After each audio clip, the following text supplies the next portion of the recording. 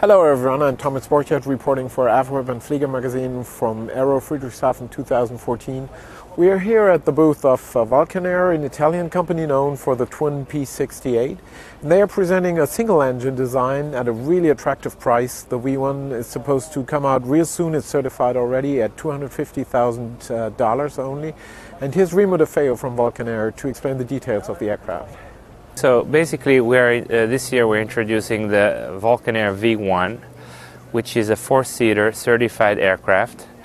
And our idea was we have two ideas in terms of new aircraft. We wanted to get a very low-cost introductory aircraft for the general aviation market.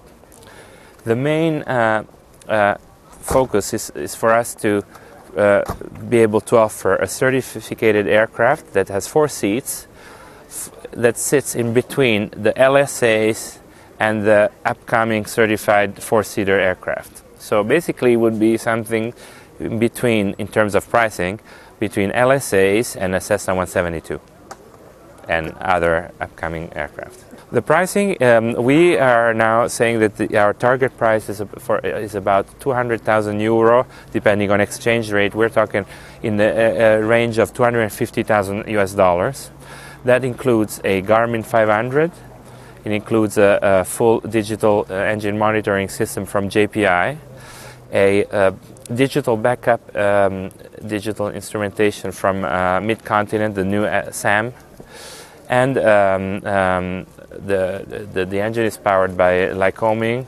It's a 180 horsepower Lycoming IO 360 M1A, which we selected because it has a possibility of using alternative fuels or MoGas.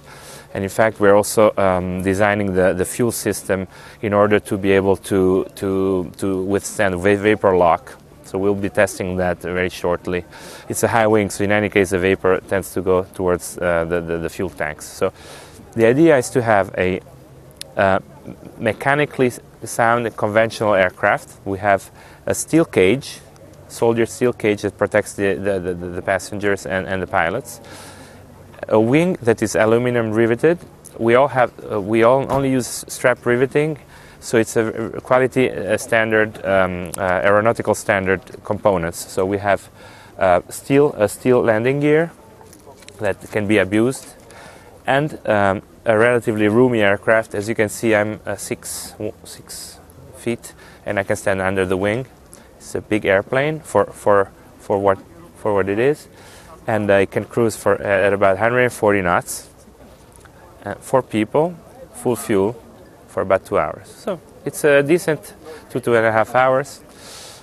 We believe that we are looking at a different approach from other manufacturers, meaning that we would like to offer something different. So it's a mix between new and conventional aircraft.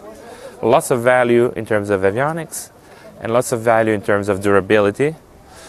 But of course, why? Because we have the ability of doing so, because we have some designs that we have used from our assets that we have as a company, and that has given us the opportunity of reducing dramatically the development costs, and we have the chance of having an aircraft that is already certified. We have the standard package has a GPS NavCom, and we can add another NavCom to add fully IFR for the US, and of course DME and ADF for Europe.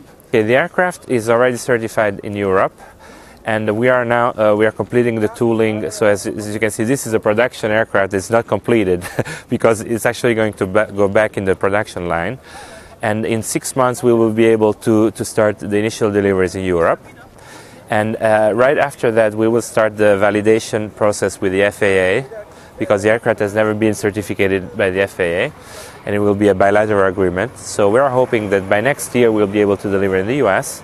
And in the meantime, we are doing different validations between EASA and third countries, for example, emerging countries where there is a big market for this aircraft at the moment.